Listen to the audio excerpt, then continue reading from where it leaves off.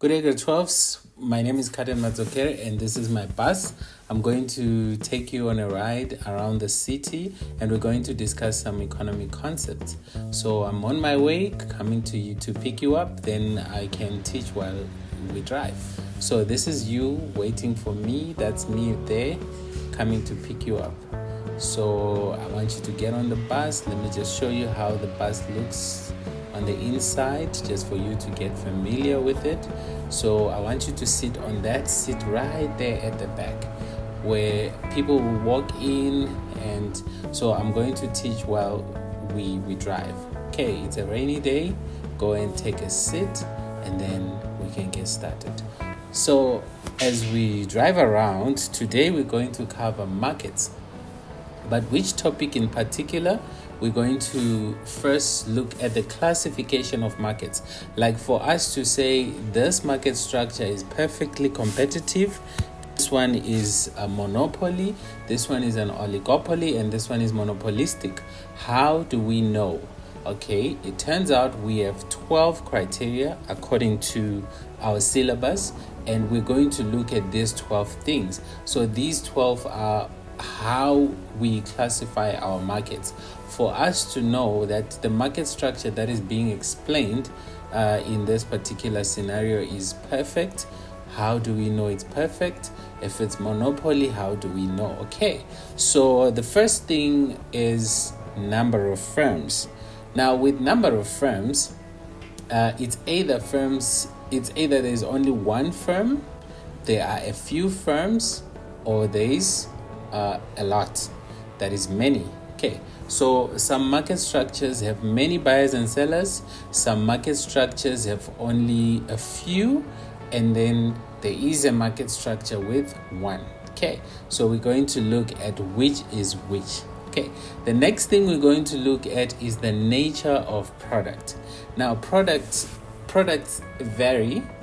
You'll find out that there is a market structure where products are homogeneous.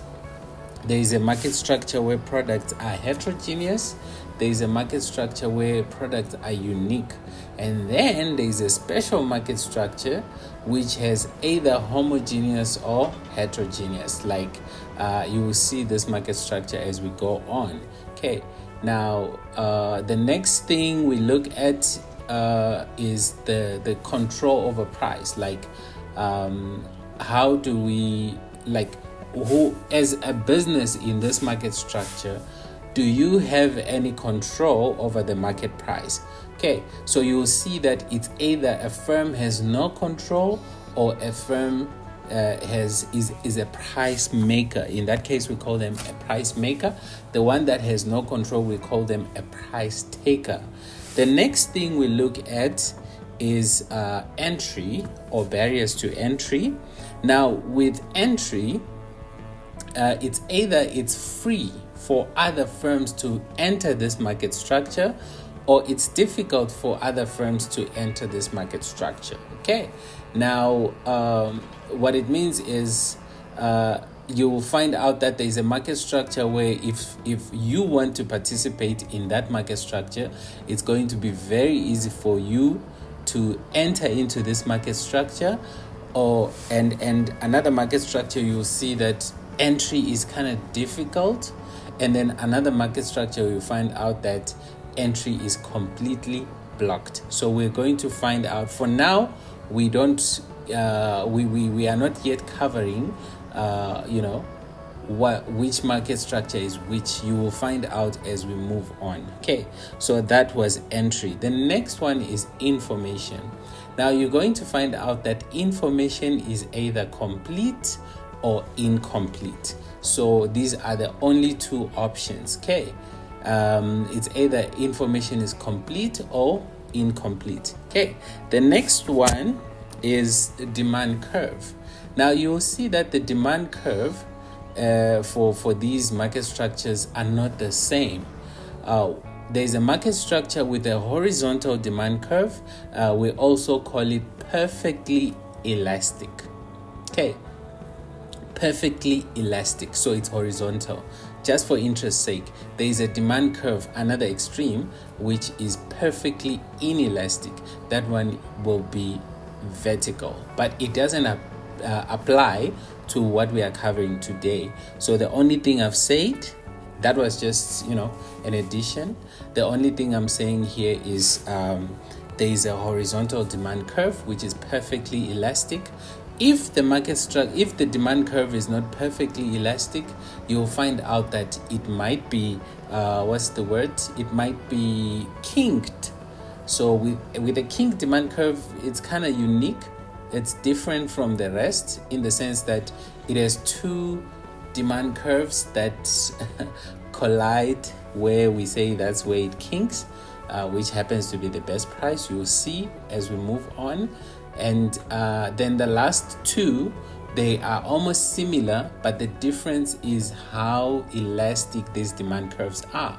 So you'll find out that these two, they are both downward sloping, but one of them is more elastic than the other. So we're going to discuss that. The next thing we look at is the type of profit that is made in this market structure. So you'll find out that other market structures can make economic profit in the long run. Other market structures cannot make economic profit in the long run, so they can only make normal profit in the long run. You'll find out which is which. The next thing we look at is decision making. So here we look, does decision making by firms in this industry affect other firms in the industry? You'll find out that decision making in certain market structures affects others in that particular industry. You'll find out that decision making in other market structures does not affect others, and then you'll find out that there is a market structure where decision making is just independent. The next thing we look at is collusion. Now, collusion is firms coming together and discussing ways in which they can minimize competition amongst themselves. So with this one, you'll find out that there is a market structure. There's only one market structure where collusion is possible. And in this market structure, what makes it possible is the fact that there are only a few firms in this particular market structure. However, collusion is illegal in South Africa. So firms should not collude.